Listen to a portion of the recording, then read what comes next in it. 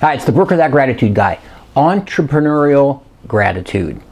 I was thinking about the other day when I was talking to some people that I knew that are entrepreneurs and realized what a small segment of the population it is. People will quote stats all the time about 1 out of 10 businesses will make it, 99 out of 100 businesses won't make it to 5 years, and so forth. So I thought about the entrepreneurial and the entrepreneurial spirit of those that take on these challenges and go out on their own. It can be very lonely, it can be very frustrating, it can be very much something that works in your brain like that devil versus the angel. The devil going, what are you doing? Why don't you go back to that old job? The angel going, no, let's press forward. So I think as an entrepreneur and people that have that incredible entrepreneurial spirit, maybe gratitude's even a place where it might be more important than in others. Where keeping in mind when you're focusing on everything you have versus what you don't have. And as an entrepreneur, it is lonely out there. It's something where you have a dream. I heard recently somebody said if you have a dream and you give it a date, it becomes a goal. If a goal gets a plan of action,